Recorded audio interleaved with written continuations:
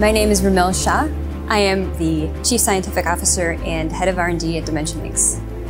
One of the main projects in my lab at Northwestern University that we developed with Teresa Woodruff is trying to create an artificial ovary, and that entailed using hydrogel materials on the bioplotter. And what we specifically looked at is how architecture played a major role in follicular development when follicles from an ovary were placed inside this artificial macro environment with different architectures. And what we saw is that the architecture did play a major role in how the follicles survived and functioned.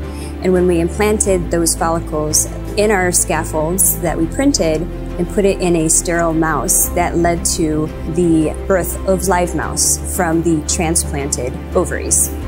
The 3D-Bioplotter combined with our biomaterial system gives us the ability to create the different features that we need that cells are going to respond to and ultimately lead to a positive effect for patients.